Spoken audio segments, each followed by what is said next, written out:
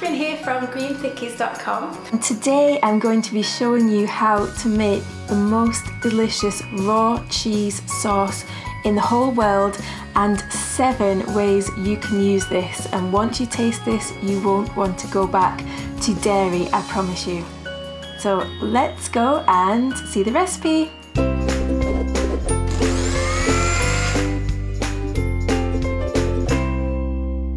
So here are the ingredients that you will need for the raw cheese sauce. 1 cup of cashews, half a cup of water, 1 pepper, which can either be red, orange or yellow, but not green because this will determine the colour of your sauce, and also green peppers are not fully ripe. 2 tablespoons of lemon juice, or the juice from 2 small lemons. Half a cup of nutritional yeast, and this is what gives it the cheesy flavour, but this is optional if you don't want to use nutritional yeast. 2 slices of onion, either red or brown. 1 teaspoon of sea salt. 1 teaspoon of garlic powder or 1 clove of garlic. And 2 teaspoons of onion powder. Now we're going to add all of the ingredients into a blender jug. You can use any type of blender you want. I'm using a Blendtec at the moment. This is a twister jar. It's a very small jar and very powerful, so that's why I like to use this one, because it saves on washing up and it's easier to get the sauce out of there rather than digging your hand right to the bottom of a very large blender. But any blender should work for this. If you need to add a little bit more water to get your blender going a little bit more, just add 1 tablespoon of water at a time, because you don't want to make your sauce too runny. If you do make your sauce too runny by accident, you can just add a few more cashews in when it's running and that will thicken it back up again. So put in your cashews. Preferably they will be soaked prior to going in because it makes it easier to digest and makes them healthy. Your water.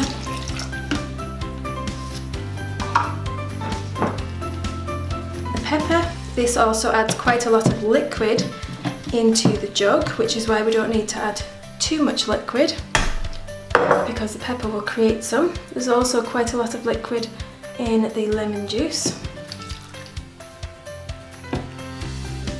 and there's some liquid in the onion as well. So it's quite a water-rich dish.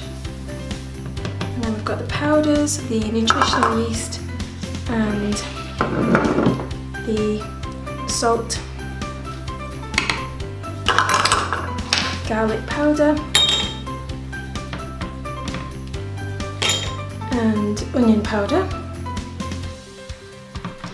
I also find that the onion powder gives it a cheesy kind of taste as well. So that's everything in the blender. Now we're just going to blend it up, starting slowly and then increasing the power. I'm going to blend for 1 minute or until it is smooth.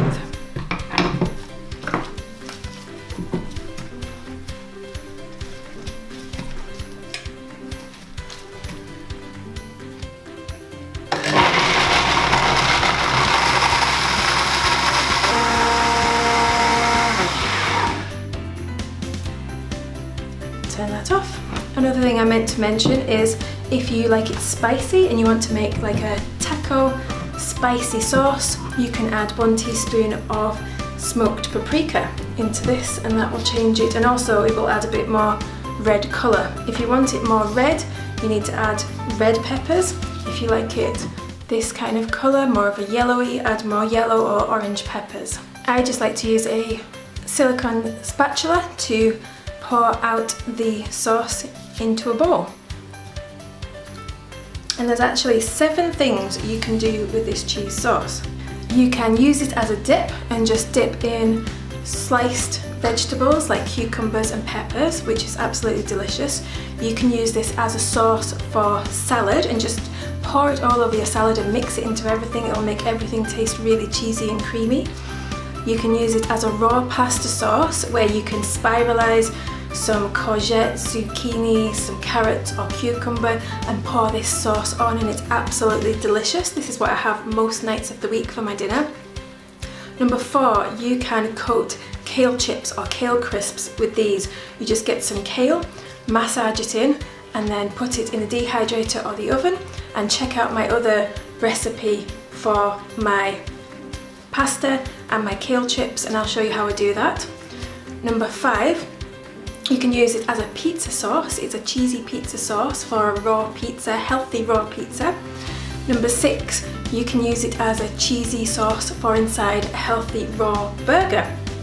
Number 7, you can actually use this as a pizza base. So you can spiralize some courgettes, zucchinis, mix it around, and then make a base for the pizza. And I'm going to show you that in another recipe as well, so check that out.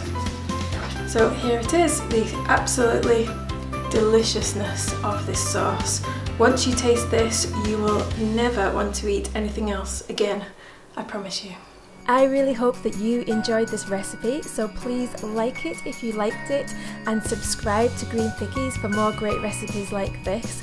And please leave a comment below letting me know if you've ever tried making a raw vegan version of cheese and what your results were, and if it encourages you not to go back to dairy again. I would love to know. Leave a comment below.